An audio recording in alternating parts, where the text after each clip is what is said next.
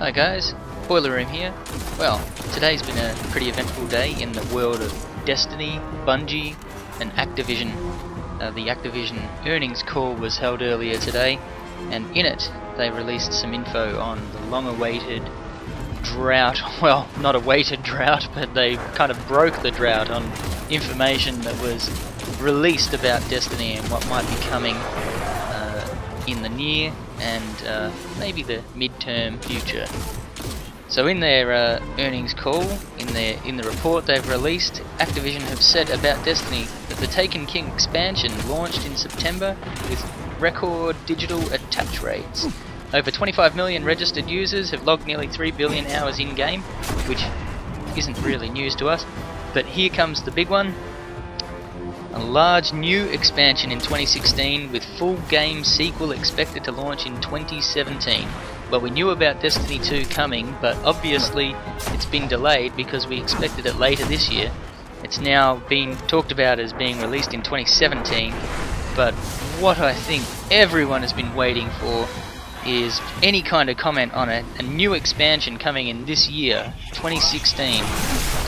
Following that, about 10 or 15 minutes later, Deej posted an update on Bungie, and in it he says, "Prior to the holiday break, we mentioned a second larger update slated for spring.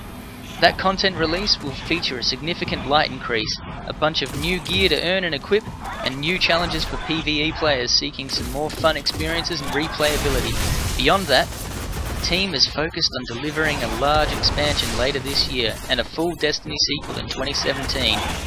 As work wraps up in the weeks ahead, look for more details about the spring content, as well as more information about our bigger projects in the months that follow. Thanks for your patience. Thanks for playing."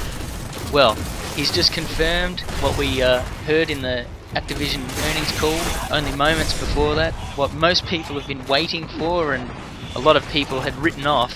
We will actually be getting a new expansion coming later in this year.